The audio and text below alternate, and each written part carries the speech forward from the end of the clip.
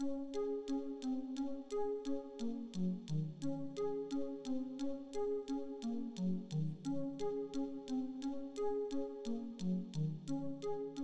discovery of antibiotics have been one of the great discoveries of the 20th century.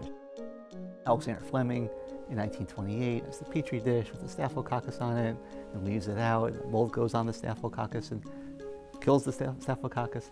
But penicillin doesn't get made on a large scale until the 1940s, really as a collaborative effort between the British and the American pharmaceutical industry.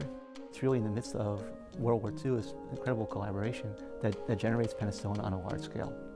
And the first three broad-spectrum antibiotics are Lederle's aureomycin, which is core tetracycline, Parke-Davis's chloramphenicol, and Pfizer's terramycin.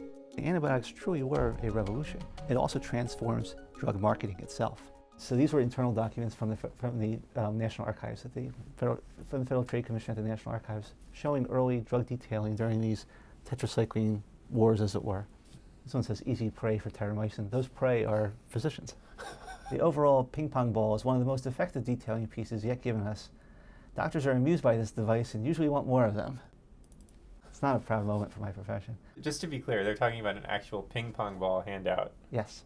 These drug detailing campaigns were conducted and described in the language of military combat. Holding the line in hospitals is a 24-hour ulcer. By and large, we're in good shape, but the sniping is terrific. Approximately one half of the region will blitz Memphis, the other half will blitz Birmingham simultaneously. So it really is a war to peddle antibiotics. It was really described and conceived as such. The outcome is massive antibiotic usage. You had all these broad-spectrum antibiotics, and you had to state why one was better than the other one. So this ad states, "Doctor, why is aureomycin best?" Well, it achieves better results with lower dosages, with less likely that disease germs will build up immunity to its health-restoring powers. So this is a claim right in the early 1950s that you have the perfect drug, no side effects, no antibiotic resistance. And look at how wise and comforting this doctor Yes, is. yes. How could he be wrong? Imagine this, you can fit 1 billion bacteria on the head of a pin.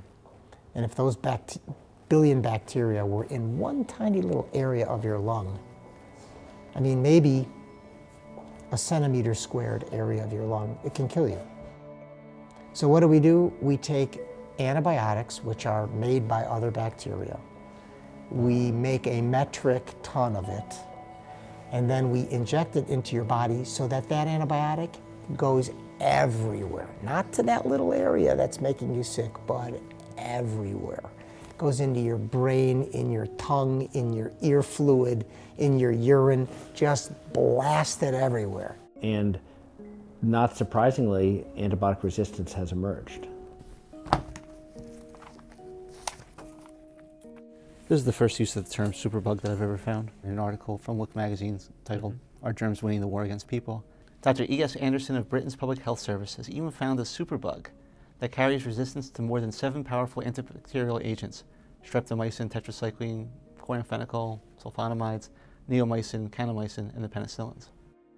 Antibiotic winter is a concept that I'm really concerned about.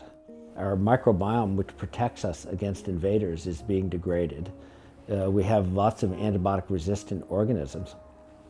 It's like a perfect storm waiting to happen. And if it happens tomorrow, we're cooked. It's too late. But if it's going to happen 50 years from now, maybe we should prepare. And we should figure out how we can turn that around so that having a giant interconnected global village of 7 billion people, we're not at risk.